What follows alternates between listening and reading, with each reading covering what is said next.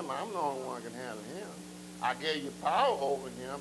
The Antichrist shall come. Even now are there many Antichrists whereby we know that it is the last time. When you got folks lying around here, folks telling preachers, they just saying anything. Exodus.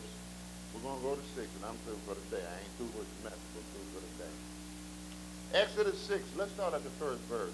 You can give me to the 8, we through for the day. Look what it says now. Then the Lord, that's Yahweh, your dad, said unto Moses, now shall thou see. See, we too many times we don't wait and to see what God said he will do. We start scratching and clawing. I don't work this out myself. But God said, hey, be cool for a minute. Yeah. The Lord said unto Moses, now, whatever you're up against, now shall thou see what I will do to the Pharaohs of the world. Huh? That's the world out there. For with a strong hand shall he let them go. And that's it. How do we know that? We read it, and we know it's in history. With a strong hand shall he drive them out of his land. Wait a minute. But no, the earth belongs to God, children. You are his heirs. Start living like it. And God spake unto Moses and said unto him, I am the Lord. And I appeared unto Abraham and Isaac and unto Jacob by the name of God Almighty. Here's where you get a true understanding of the many, many officers that your God serves. God Almighty. But now, we know that because we're the fig tree generation. His name not Jehovah. It's Yahweh. Put that J, put a Y there, take them vowels out and put it together. It's Y-H-V-H. No problem. God Almighty, but by the name Yahweh was I not known to them. Do you understand? He's given you his sacred name. He didn't even give that to his patriarch. That's no charge, y'all. I don't think they heard what the Lord, he said. They didn't know that name. You do. That's why when you see me, I anoint him in the name of Yahweh. Yahweh Savior and Yeshua Messiah and all. But it's all about that sacred name that he's given you authority. And I have also established my covenant with them to give them the land of Canaan, the land of their pilgrimage, wherein they were strangers. And I have also heard their groan. Quit thinking that God don't hear you. What did you say? And I've heard the groanings of the children. We're children of light. You gonna tell me if somebody messing with me to the point that I'm groaning on the inside of the spirit, you know what y'all don't, he hears my groaning. We may not know what to pray for, but he does. You know, y'all don't know what the Lord is saying. He just gets to, and all of a sudden he conveys that to God. They got to get out the way now. Help me somebody. Woo! Yeah, Lord. Groaning of the children of Israel, whom the Egyptians kept in bondage. Wait a minute. You mean you're in bondage to something, and you get to groaning as a child of light, and you gonna tell me God ain't gonna come and see about you? I'm sorry, baby. Yes, he will. Help me somebody. I know that for myself. I ain't telling you.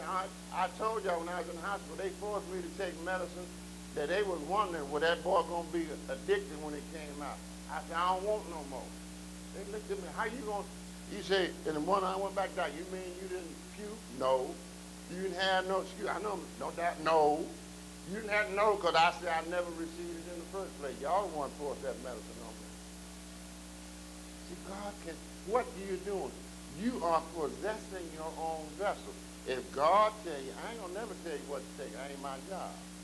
But if God tell you to stop something, stop it. You can't make me eat no fried chicken. I don't care how good it looks. He said, don't eat it no more. It's very simple. When you do, because he knows the beginning from the end. Let me get. And see, when you get, if you got a problem, see, if you stay with Egypt, they'll keep you in bondage. And I have remembered my covenant. God will never, ever forget his word. Matter of fact, in Isaiah, he said, you remind me of what I said. How many of you done that to God? Now, God, how many times now, Lord, you said, if they were called on, you heard me when I, on the elders of the church, we anoint them with all prayer, you would raise them up. I'm through with it then. Because I'll call him in to make him remember what he said. That's the other time. Woo, glory. I'm about to. Wherefore, say unto the children of Israel, Yah Israel, I am the Lord. Now listen, now, here's one of them good I will. Whatever you need. Did it say the church going to do it? I know some folks have healing service, have folks rolling on the floor. No, they can pray all they want to. If you don't come in agreement and realize what God will do, you'll stay right where you are. And I will what? Bring you out from under the burdens of the Egyptians, or under the burden of sin. Egyptians represent sin in the etymology of the Bible. So that's why it's over there in the New Testament. Cast what? All of your what? Burdens where? Upon the Lord. Why? Because I care. Out of my. And yet we're sitting holding. Listen now. And I notice, no, wait a minute, see one of them good I will do. Didn't say the church would do. And I will rid you out of their bondage. And I will redeem you with a stretched out arm, power, and with great judgment. I'm going to pay them for messing with my child. I'm going to bring you out. Whatever the years have stolen from you, I will restore. Has anybody read the Bible? The year that the locusts have eaten. Woo. And I will take you to me. I can't do that, John. And I will take you to me. Why? For people. And I will be to you a God. Have mercy. And you shall know that I am. There be no doubt the Lord. Which bring us out from under burden of the Egyptians, or the burden of sin. It doesn't matter what it is. No preacher can do it. Last verse. This is good to y'all. And I will bring you into the land concerning the which I did swear to give it to Abraham, to Isaac, and to Jacob. And I will give it you, why? For an inheritance. Why? I am the Lord.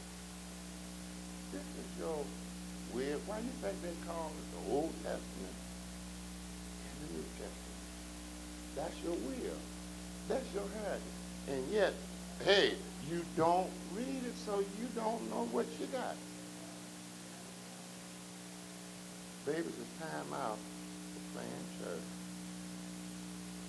These are the I wills, whatever you're up under, whatever you're fighting with. God have mercy.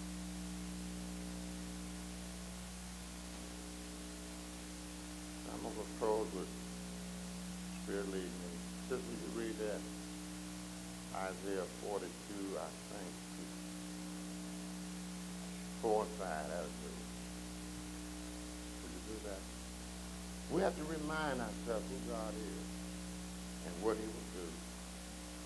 See, I might fail you. These preachers might fail you, but he shall never fail. And until you understand, don't put no, well, I'm sorry. We're just messing.